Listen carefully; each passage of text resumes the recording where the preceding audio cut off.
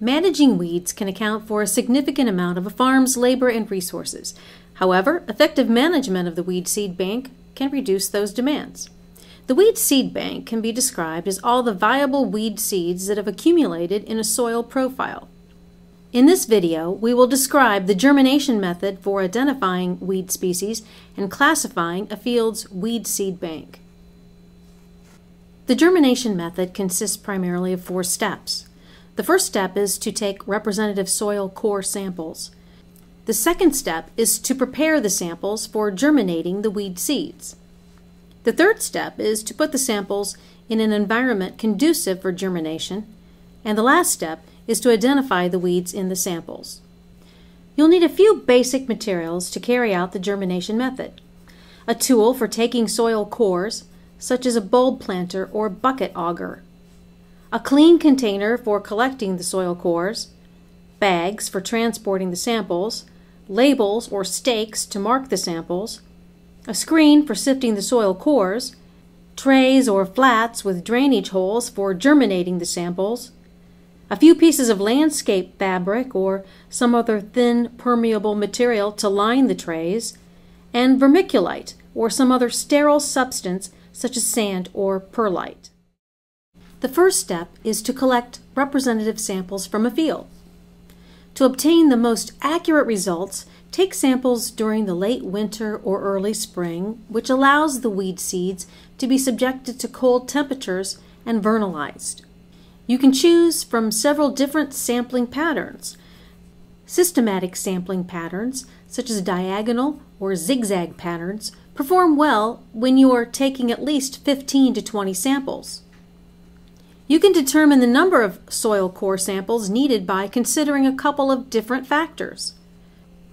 For example, you'll need more soil cores to accurately calculate seed bank densities as the estimated seed bank population decreases and as your desired level of precision increases. A soil core should consist of a sample that is about 5 centimeters wide and 10 centimeters deep, or 2 inches wide by 4 inches deep. After taking each soil core, place it in a container. Depending on the soil type and soil moisture, you may need a tool to force the core out. When taking soil cores, the purpose is to sample weed seeds in the soil, so be sure to include all the soil from the soil coring device, and clean all tools and materials before sampling other fields. After collecting all soil cores from the field, put them together in a bag with a label identifying where the sample was collected. Keep the sample cold until it can be processed to maintain the viability of the weed seeds in the sample. The second step in the germination method is to prepare a clean sample that has a crumbly or friable soil texture, ideal for root growth. To do that, put the soil cores through a fine screen with about a 1/4 inch mesh size. That will break up any clods and remove any organic matter or debris. After sieving the soil cores, combine and thoroughly mix them together. This process creates a representative sample that is clean of debris and loose enough for weed seeds to easily germinate. The third step in the germination method is to create the best conditions for sprouting the weed seeds. Put a layer of vermiculite or another sterile substance on the bottom of the flat and then cover with landscape fabric. This allows for even watering and drainage and easy removal of the sample. You want as much surface area as possible to allow the weed seeds to germinate, so spread the soil out in a 1-inch layer in the flat. One 10 by 20 inch greenhouse flat will hold approximately 5 soil cores. Mark each flat with a stake identifying the sample. Then put the flat in the best growing environment available with optimal light and temperature control and keep the soil moist. Remove and identify weeds once they are at a stage where they are distinguishable. For broadleaf weeds, this would be once they have their first set of true leaves. Grasses are more complicated to identify and require some knowledge of their parts.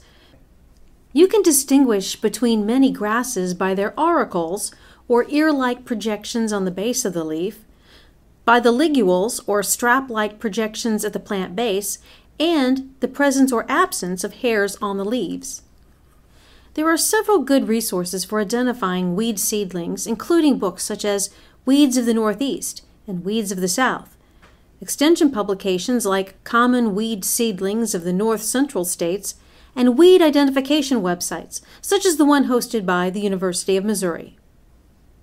If you can't identify a certain weed, remove it and transplant it to another container and grow it out to a more identifiable stage. Remove the weed seedlings frequently to prevent plant competition. Almost 70% of the weed seeds present in the sample will germinate in the first cycle.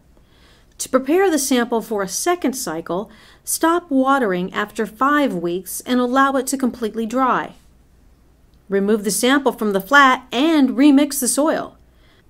Redistribute it in a lined tray and complete another cycle, which will likely germinate another 10% of the weed seeds. After 4 to 5 cycles, almost all viable seeds will have emerged. The samples can then be used to classify the weed seed banks. A low weed seed bank has less than 100 germinable seeds per square meter. Moderate weed seed banks have between 100 and 1,000 germinable seeds. High weed seed banks have more than 1,000 seeds per square meter. Knowing the weed seed bank level can help you reduce the weed pressure in the field. For fields with high weed seed banks, short-term crops that allow for frequent tillage or mowing would help reduce weed populations. Fields with low weed seed banks can accommodate longer crop rotations and longer season cover crops, and the low seed bank can be maintained through mowing, grazing, and tillage. Knowing a field's weed seed bank can help growers select farming practices that more effectively manage weeds while reducing time and labor.